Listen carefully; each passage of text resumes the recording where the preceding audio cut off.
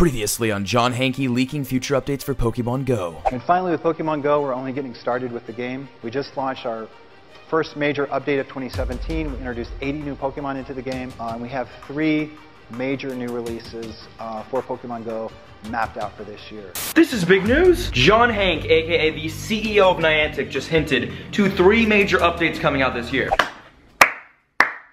We just clap it up for John Hanke for a minute. If you guys don't remember, that clip was basically him sneak peeking at 3 more major updates coming out this year. Well, he basically said that they were on a quarterly update system, so we'd get an update every 3 months. We already got the first update, which was Gen 2, so now there's 3 more major ones coming 2017. And today, in an interview with Wired, he leaked some really big stuff. Well, I guess not leaked, he hinted at them. See, now when Sylph Road or Pokemon Go Hub comes out with a leak or sneak peek, it's pretty exciting. But when the Niantic CEO, John Hanke, says something, it's gonna happen whether it's in the code or not. And I think the most major thing that he leaked in this article was the next major update for Pokemon Go.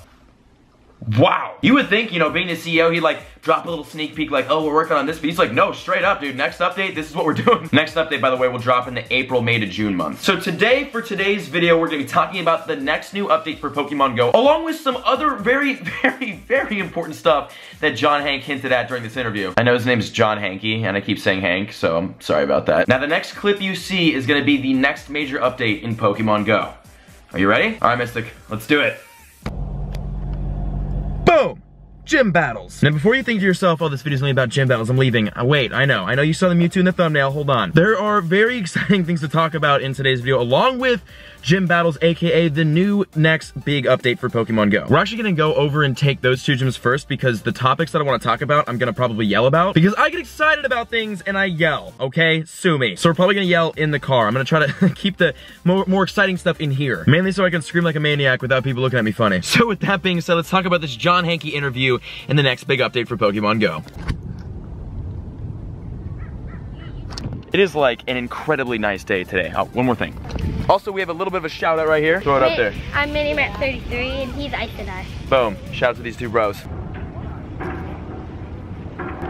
It was a B. We also have a golem just chilling right here, which is super random because yesterday we got well, you'll see it in tomorrow's video. We caught something right here too yesterday, and 1692 also, I'm sorry the sun is just like murdering my face right now. I promise the entire video won't be like this. I couldn't find a shady spot to sit down and record, so we're getting a tan today. This is, I haven't seen a wild golem in a while. This park is really good. This park, by the way, is the park that I caught my first ever quillfish here, and it's been a quillfish nest since Gen 2 came out. So this is like the plug for quillfish. And we got the golem. Nice. Let's check them. We got 1692 with Rock Throw and Rock Blast. IVs are terrible. I did get, though, a good IV Quillfish here, which is kind of cool. But now let's go in on this level 10 Valor gym that has a just incredibly OP lineup and talk about just all the exciting stuff for today. And we're going to be battling this gym with a very Gen 2 heavy army minus Machamp, and gotta bring DFA to gym battle. So we've talked about this before, but at the beginning of the interview, basically Hanke said that there were a lot of things that needed to be fixed with Pokemon Go before any major updates dropped. Oh my god. Okay, we need to talk and focus at the same time because I just got hyper beamed to death. What is happening right now? Okay, thank you, Jesus. After Niantic dropped all the fixing updates, then they dropped Generation 2. So the game's fixed. They got all the updates they needed to get out. Now they can start doing big things, which they are sneak peeking to now. I'm also not dodging at all this entire gym, and I'm gonna get ran. Now remember that Niantic is on a quarterly update schedule, so every 3 months they drop an update, a big update. Obviously the first update of the year, the January to March update, was Generation 2.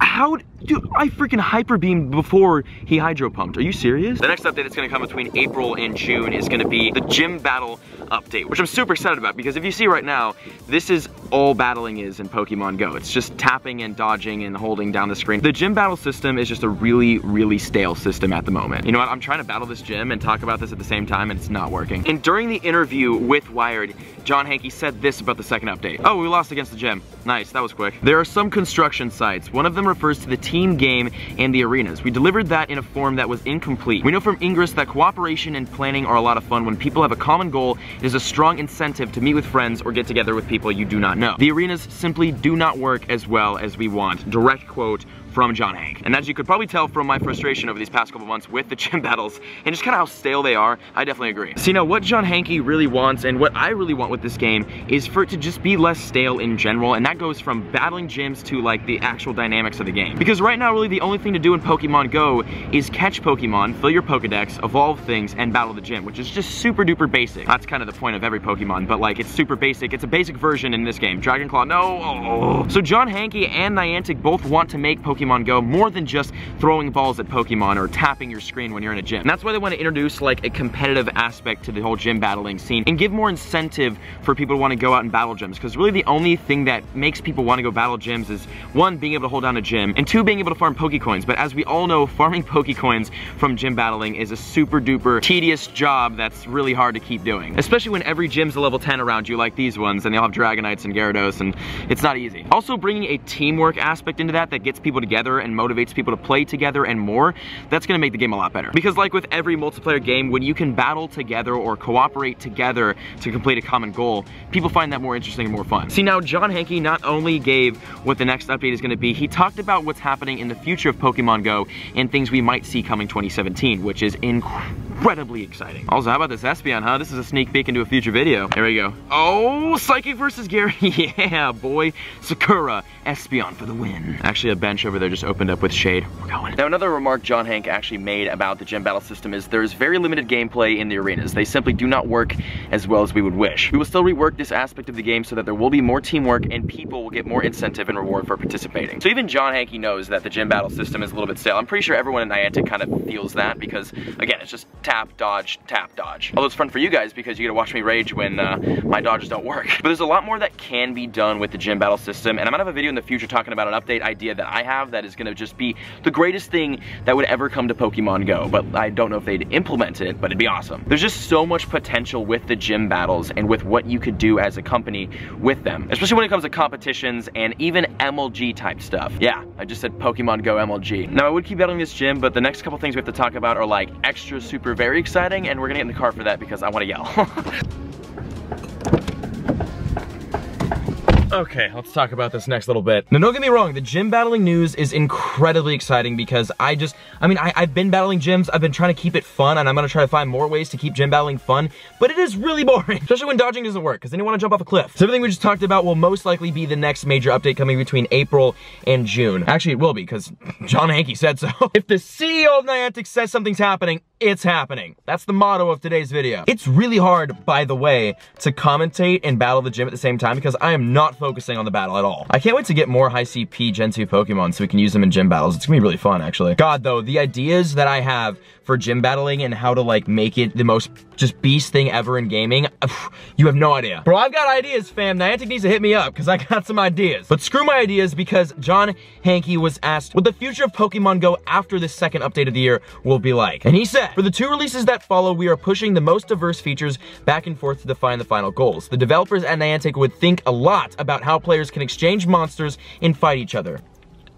Why does Hydro Pump do so much damage on a Dragonite? F you! And you heard it right there. That's trading. That's trading in PvP that were hinted. He said, what did he say? They said how players can exchange monsters. That's trading. I don't know why they're using monsters. It was a German article, like translated. So some of the verbiage might be like a little bit weird. But how players can exchange monsters, aka trading, and then battle against each other, which is PvP battling. So my original predictions for the updates for 2017 went obviously Gen 2, and then breeding, and then Gen 3, and then PvP. I was wrong. It's looking like it's gonna be Gen 2, possibly PvP or gym battle rework. Gen 3 is gonna have to come out over the summer. I guarantee you that's happening. And then possibly trading coming in the 4th quarter. That's some really exciting stuff. John Hanke is the god of Pokemon Go leaks, dude, I swear. Now, here is the most exciting stuff we're gonna talk about this entire video. The gym battle rework is awesome. The trading, the PvP stuff is awesome.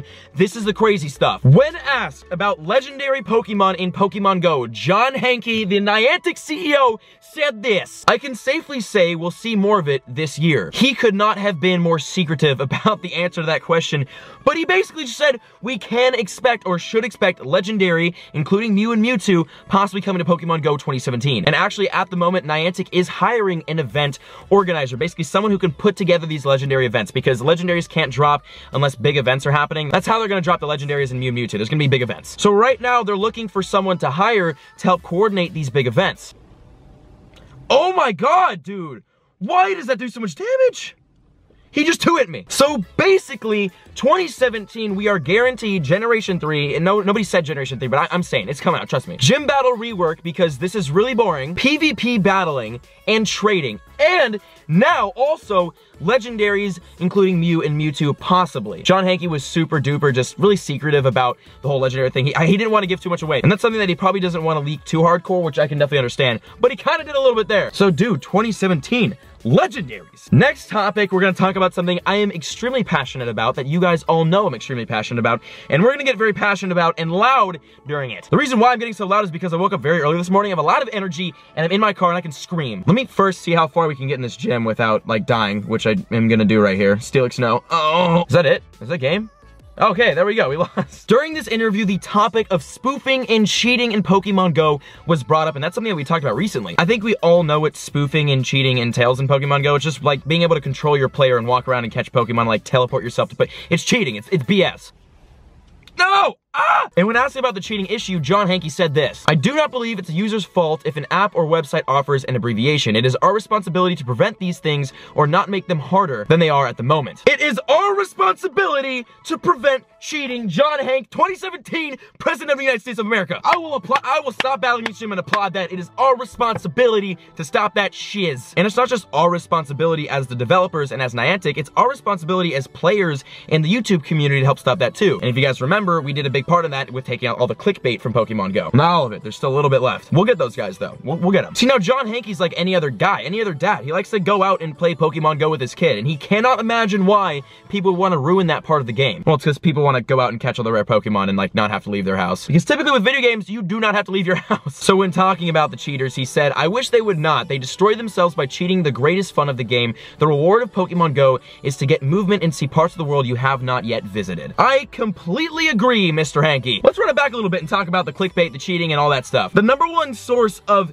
showing people how to hack Pokemon Go, how to do all these spoofing and cheating, is YouTube. FSUATL. Extreme Games, 2 people who are still uploading clickbait, 2 people who are still uploading guides on how to cheat in Pokemon Go. If you want to take away the cheating problem, knock it out at the source, Niantic. All you gotta do is email these guys or go to YouTube and be like, "Listen, these dudes cannot post their content anymore. Get them the hell out of here." That is going to 100% begin fixing the problem with spoofing. Because when someone wants to spoof and when someone wants to hack the game and cheat, they go straight to YouTube. They go on YouTube and look up how to cheat in Pokemon Go, and then they find the videos from FSU and from Extreme Games. I don't know if David TV or Master Saint have any hack videos left. I hope not. It's that easy to fix though. I know obviously, you know, banning these guys off of YouTube wouldn't completely solve this issue, but it's definitely gonna help a lot because they get hundreds of thousands, if not millions of views of individual people looking up how to hack. That's hundreds of thousands of people learning how to hack simply from watching a YouTube video that could have been taken down and prevented by Niantic. John Hanke, if you're really serious about getting rid of spoofing and hacking in Pokemon Go, take it out at the source. Infiltrate the dealer and find the supplier, you know what I'm saying? Also, Dragonite versus Slowking, we're gonna take this out. Hope you guys are enjoying this gym footage, by the way, because I figured I'd use a bunch of like Gen 2 Pokemon that probably not a lot of people have. So it's more interesting, even though, you know, I'm not really focusing on the battle itself. And then they talked a little bit more about why Pokemon Go dropped so early, kind of before it was really ready to launch. When we were solved by Google, we had a limited amount of money, funding at $35 million. When I was a kid, my dad gave me a small loan of $1 million, so I feel their pain. I'm just kidding. We had a relatively large team, and we only had a limited time period. We've been working on it for a long time, and the people are exhausted. We felt like it was time to make an impression. So basically, the reason why Pokemon Go dropped Pokemon Go before they should have dropped Pokemon Go is because they had funding and pressure from behind to get the game out, and it was summer, by the way, so they kind of had to release the game over summer. That was just the best way on a marketing business standpoint. And you could only imagine how complicated this game is. As basic as the concepts in the game are, the game itself is extremely complicated. It took years to conceptualize this game and then turn it from an idea into reality. It took this team, the Niantic team, a very, very long time to make this game what it is today. So I could see why they'd be tired and kind of just want to like push the game out. It makes sense. Also, if you guys remember the Japan Lapras event that happened Japan because there was an earthquake that hit Japan, so they increased the lap response to increase tourism to help the rebuild of that area. Now there's a Snorlax event happening in Japan in the same area, and unfortunately it starts next week, and I will not be able to go to that again because I will be going to PAX in Boston next week. But if you are in Japan, expect an awesome Snorlax spawning everywhere event. And that's the majority of the news for today's video. Now let's go back home because I'm sweating my balls off in my car because it's super hot today, and let's recap everything exciting that we talked about today. Okay, let's give a brief summary of everything we talked about in this video. The next major quarterly update in Pokemon Go will be a PvP, possibly PvP, gym battle, and overall battle-focused update. We don't have any specific details on exactly what it's going to be, but we do know it's going to be PvP and gym battle related. But it will introduce a competitive aspect to the game and a group aspect to the game, and it will create more incentive for people to want to go out and do battles. Trading is now officially a confirmed thing in Pokemon Go. Not exactly sure when it's coming. I'd probably say the later months of the year, the fourth quarter update, but it's coming this year. John Hanke and Niantic are working a lot harder on taking out spoofing and hacking in Pokemon Go. They're really focusing that, so hopefully they come onto YouTube and notice this is where it's coming from. We need to hashtag make Pokemon Go great again, and we start by banning the clickbaiters and the hackers. Also, John Hanke hinted at the possibility of Legendaries, including Mew and Mewtwo, coming out in 2017, which means a humongous global event is gonna have to happen for these Legendaries, and that is gonna be insane. And yeah, that's pretty much everything we talked about in today's video. Very exciting stuff. Let me know everything that ran through your head during this video, all your thoughts, opinions, what you guys want to see in the updates, what you guys think is gonna be coming. Let me know down below because we'll have some discussions about it. But that was today's very exciting video. I hope you guys enjoyed that. If you did, make sure to leave a like, comment down below your predictions and thoughts and everything else, and I'll see you all in the next video. Peace out.